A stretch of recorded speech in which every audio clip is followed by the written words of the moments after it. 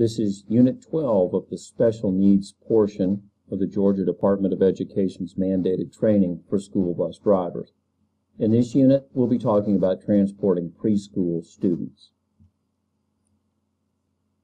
Our objective is to look at the best practices for transporting preschool students on school buses, as recommended by the National Highway Safety Administration, following federal motor vehicle safety standards. Performance standards. The trainee should be able to articulate the best practices for transporting preschool students. As an overview of this unit, we're going to look at the recommendations from the National Highway Transportation and Safety Administration. We're going to look at the definition of a child safety restraint system, just exactly what is a CSRS. We're going to look at specifications, appropriate to the child's weight, height, and age, that it meets all of the federal motor vehicle safety standards, that it's registered with the manufacturer, and it's maintained properly, and the securement of the CRCS and the student. We're going to talk about evacuation plans and other recommendations. Why is that important? Safety. Preschool students in school buses are safest when transported in the proper equipment according to the government regulations.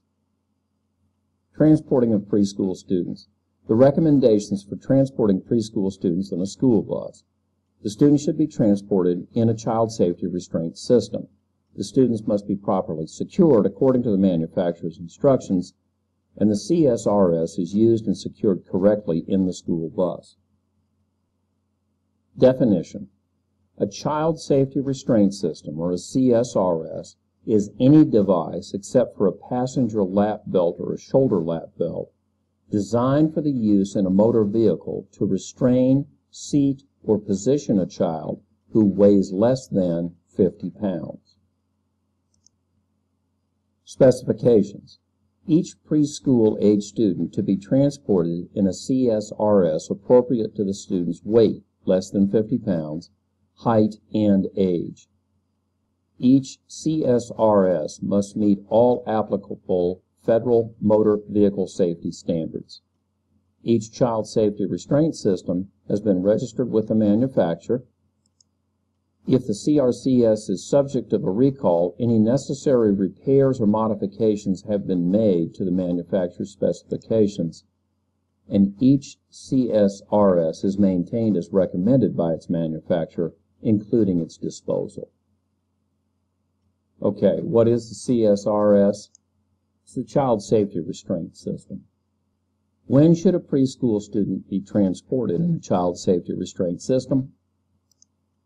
Any student who weighs less than 50 pounds should be transported in a CSRS. Securement. A CSRS is used and secured in the school bus. Federal Motor Vehicle Safety Standard 210 and 225 should be followed when installing the CSRS in the school bus. Each student is secured in the CSRS according to the manufacturer's instructions. Personnel responsible for securing the device into the school bus seats and the students into the device are properly trained, and all personnel involved with the device are provided up-to-date information and training. When transporting in the school bus, preschool-aged children are supervised according to their developmental and functioning level. Evacuation. The written plan should be provided to drivers, monitors, and emergency response personnel.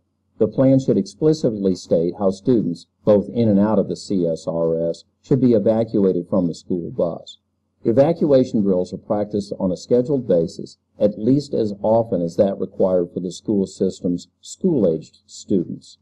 All personnel involved in transporting students are trained in the evacuation and emergency procedures, including those in the written school bus evacuation plan. All school buses carrying students in CSRSs should carry safety belt cutters that are accessible only to the driver and any monitors, and local emergency response teams are provided copies of the written school bus evacuation plan, including evacuation of preschool-age students. Question. Name two people who should have a copy of the bus evacuation plan. The bus driver and the monitor will be the ones to implement the plan. Okay, other recommendations. Who provides the CSRS? Whether the school system or the parent provides the CSRS, it must meet all federal motor vehicle safety standards. As a result, most school districts will provide the equipment to ensure compliance. Specified procedures should be established for loading and unloading students in the CSRS. Periodic maintenance, cleaning, and inspection for the damage of the CSRS should be performed. When school bus procedures are established, it should be noted that some students in the child safety restraint systems might have special needs, including medically fragile students that must be addressed on a child-by-child basis. School bus seats. The proper installation of child safety restraint systems necessitates that a school bus seat have safety belts or other means of securing the CSRS to the seat. School bus seats designated for CSRSs are located starting at the front. Maximum spacing specifications under the regulations within 24 inches from the seating preference point is recommended for seats.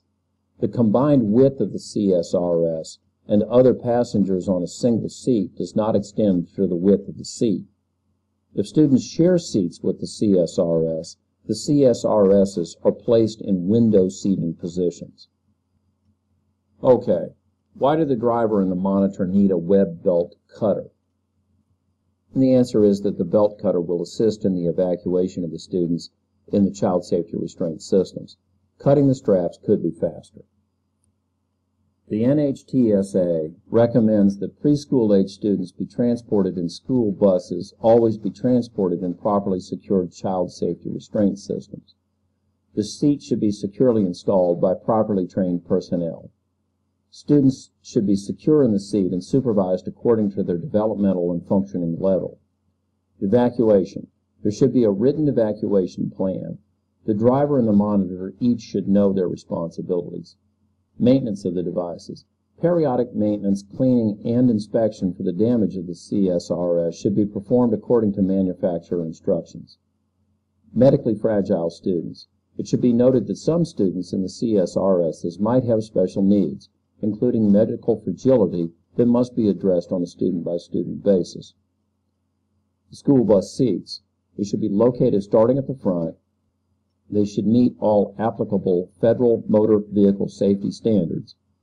If other students share the seats with the CSRS, they should not exceed the width of the seat, and the CSRS should be in place in the window seating position. How do you apply this training? By knowing the federal motor vehicle safety standards for child safety restraint systems will assure that the CSRS is compliant with these regulations.